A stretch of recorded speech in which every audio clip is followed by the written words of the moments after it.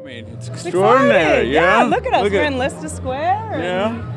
Everyone's shown up. It's amazing. I think people are going to love the movie. Yeah, I mean, a lot of work has gone into this film, and it's a blessing to be able to share it, especially here in London. Yeah, I mean, it's mainly us.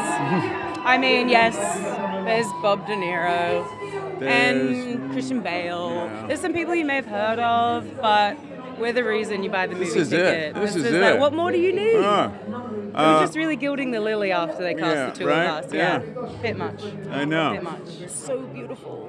It's so beautiful. It is. Well, look, I mean, you have this comedic thriller element to it, right? There's a murder mystery, and you have this gorgeous friendship at the heart of it. And I think everybody's going to walk out saying, you know, what's their Amsterdam? Because these three friends, they have a friendship that's forged in Amsterdam, and it flourishes throughout the film. And it's a very optimistic comedy. Our personal friendship. Our personal friendship. That was what I stole from the set. Everyone's asked me today, like, what'd you steal from the set? And then I just realized now I should have said my friendship with Rami. I was so stupid. I missed the opportunity. But everyone thinks actors are kleptomaniacs. It's a real phenomenon today, especially. I feel like we're getting asked that a lot. What are the themes of the film? Love, loyalty, friendship. Yes. Exactly. Yeah.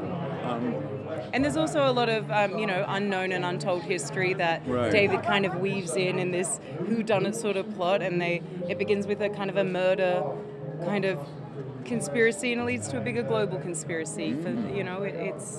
It's got a bit of everything, this movie.